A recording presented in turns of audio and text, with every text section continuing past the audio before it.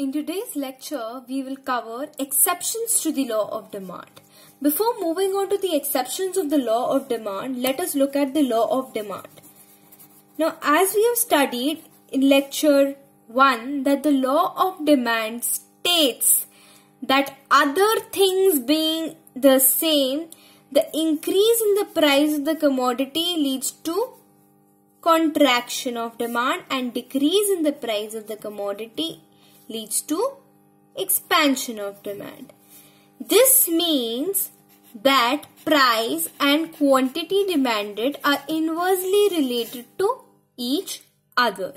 Now, other things being equal refer to the income of the consumer, the taste and the preferences of the consumer, and the price of related goods. Now, in day-to-day life, we come across situations such that more of a commodity is demanded at a higher price and less of the commodity is demanded at a lower price. This is a situation where price and quantity are directly related to each other. Such a situation is called the exception to the law of demand. In such situations, the demand curve does not slope downwards from left to right, but it slopes upward from left to right. Here we have price and here we have quantity. So with the increase in the price of the commodity, more of a commodity is demanded, and with a fall in the price of the commodity, less of a quantity is demanded. This is a situation where the law of demand does not operate. So the first example is of a given good.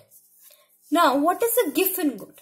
Given goods are special types of inferior goods such that the increase in the price of the commodity leads to expansion of demand and the decrease in the price of the commodity leads to contraction of quantity demanded. The other situation is of the conspicuous necessities.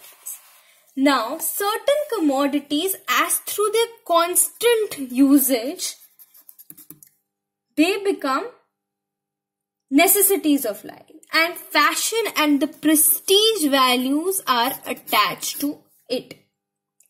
For example, in spite of the rise in the price of a car, we demand more of cars. In spite of the rise in the price of the air conditioners, we demand more of air conditioners. Why is that? Because the usage of these commodities is associated with the prestige value or the fashion that is attached to the usage of the commodity. The third situation where the law of demand does not hold is of the speculation, that is the future changes in the prices of a commodity.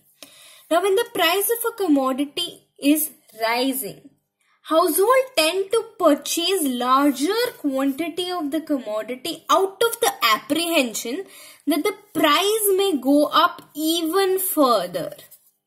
So, they expect the price to rise further, so they demand more of a commodity at a higher price.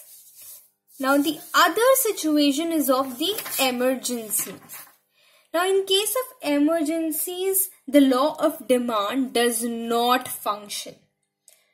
Okay, for example, if a patient requires certain kinds of medicines and medicines have to be bought at whatever price that they are available, that is irrespective of the price of the commodity, you will have to buy the medicines because it is a case of the emergency.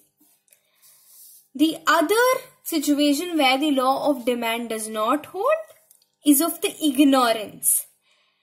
Now, consumers' ignorance at many times induces him to purchase more of a commodity at a higher price. For example, they may just think that there might be just a misconception in the mind of the consumer that a higher priced commodity is of superior quality right? So I'll buy more of the commodity because it is superior in quality.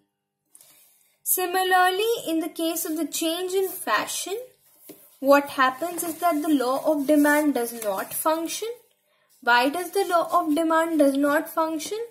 Because the demand for obsolete or the outdated commodity will be low without any consideration of how low it is priced. That is irrespective of the fact that even if the price of the commodity is very low, I will not demand that commodity because it is out of fashion.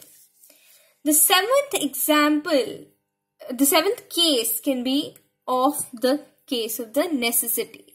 Now the law of demand is not seen operating in the case of necessity, such as food grains, salt, matches, milk for children. Now a certain minimum quantity of these commodities has to be brought irrespective of how low or high the price is. Irrespective of the price of the commodity, I will have to buy a certain amount of salt because they are the necessities of life. So in these 7 conditions or the situation, the law of demand does not function.